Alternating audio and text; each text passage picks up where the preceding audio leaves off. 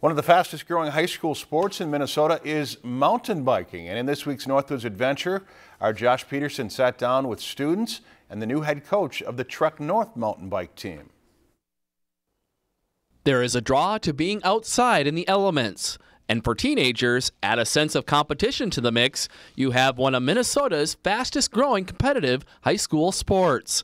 The Minnesota High School Cycling League has been inspiring kids to try the sport, and it's catching on. Recently, TrekNorth Junior and Senior High School launched their mountain bike team, holding an assembly to inform the students about the sport, the benefits of mountain biking, and what the upcoming season will entail. One goal that I've always had was to start some sort of a youth mountain bike league or youth mountain bike team.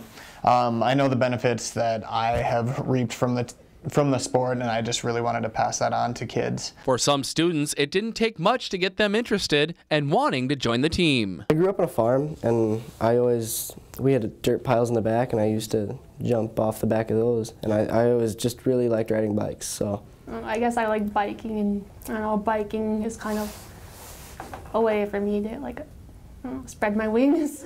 Even though the mountain bike competition season won't be until fall, some students are excited and ready to get started. I've actually already started. I busted out my bike, I pumped it up, I've been riding around my area, so I'm actually super duper excited for this. Now beginning later this August, the trail system here at Beltrami County's Mobile Maze will be filled with TrekNorth students preparing for their first ever mountain bike competition. Students taking part in the program will not only get the physical fitness benefits of the sport, but a strong education as well. I want kids to become self-sufficient, understand that if something goes wrong on their bike, that it's fixable. TrekNorth's team will be the furthest north mountain bike team in the country, meaning there will be lots of traveling for competitions.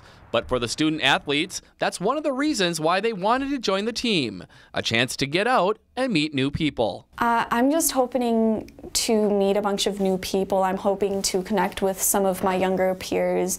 With this week's Northwoods adventure in Bemidji, Josh Peterson, Lakeland News. If you've enjoyed this segment of Lakeland News, please consider making a tax-deductible contribution to Lakeland Public Television.